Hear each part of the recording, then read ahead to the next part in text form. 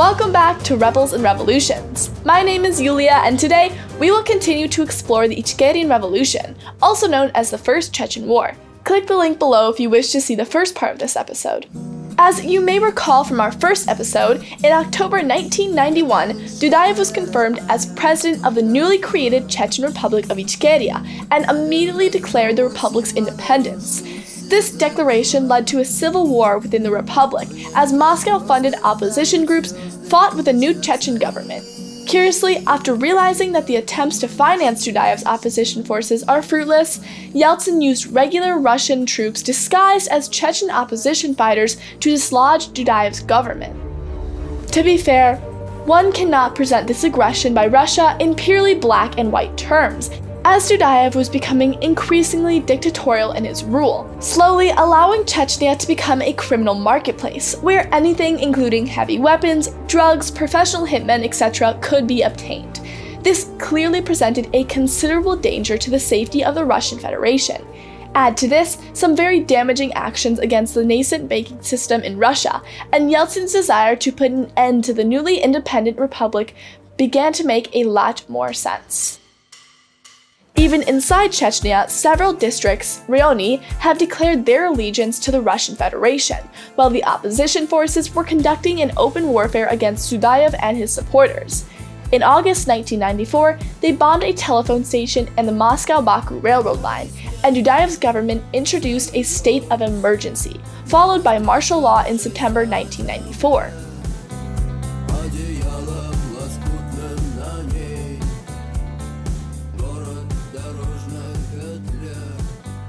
On December 10th, 3 divisions of Russian armor, pro-Russian Chechen infantry, and internal security troops invaded Chechnya. The result, however, was a long series of military operations bungled by the Russians and stymied by the rugged guerrilla forces of the Chechen separatists. At the start of the First Chechen conflict, Dudayev had nearly 265 aircraft, left behind by the Russian army when it evacuated Chechnya in 1992. I have always wondered what Russian military genius decided to leave all this hardware in a republic with a long history of hostility towards Russia. These included a large number of combat trainer aircraft, a few MiG-15 and 17 fighters, and 8 helicopters. On December 28th, the Russian government ordered ground forces to start an operation to liberate Grozny and disarm the illegal armed groupings. Dudayev's supporters vowed to continue resisting and switched to guerrilla warfare. Troops that were sent to Chechnya had, in many cases, only just arrived for their mandatory conscription service. As a result, they'd only been through about half of what US soldiers would consider basic training. The Russian military moved into unfamiliar mountainous and wooded terrain. It encountered intense ambushes and tactical retreats by experienced and determined Chechen forces. The Russians, still underestimating Chechen fighters, proceeded with a disastrous New Year's Eve offensive on Grozny. Confused and disoriented Russian conscripts were decimated as they entered the city, with 2,000 killed or wounded within the space of only 60 hours.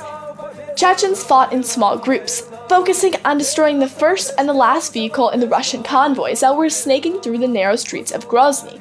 Once that was done, Russian tanks and armored cars were completely immobilized and became an easy target for the defenders of the city.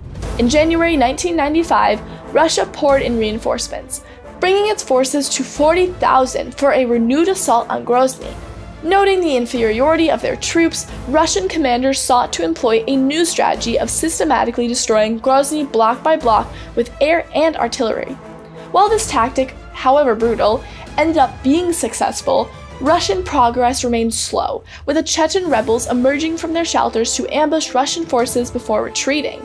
Finally, by February 8th, the last Chechen fighters were driven from the city, with appalling civilian losses of 27,000 killed in Grozny alone.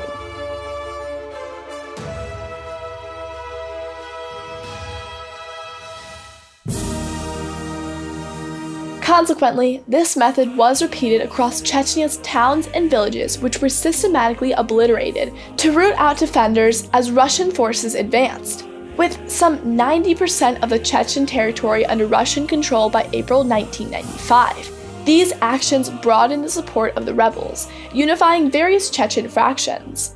Given the scale of civilian casualties in Grozny, in fact, the Battle of Grozny represented the largest urban military engagement in Europe since World War II, Russia lost most of the goodwill on the international stage.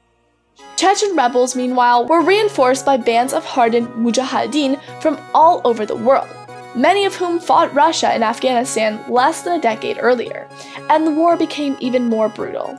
Next time, we will follow this episode to its bitter end and see how the First War sowed the seeds of the Second War in Chechnya. Thanks for taking the time to watch, comment, and subscribe. See you very soon on my channel, Rebels and Revolutions.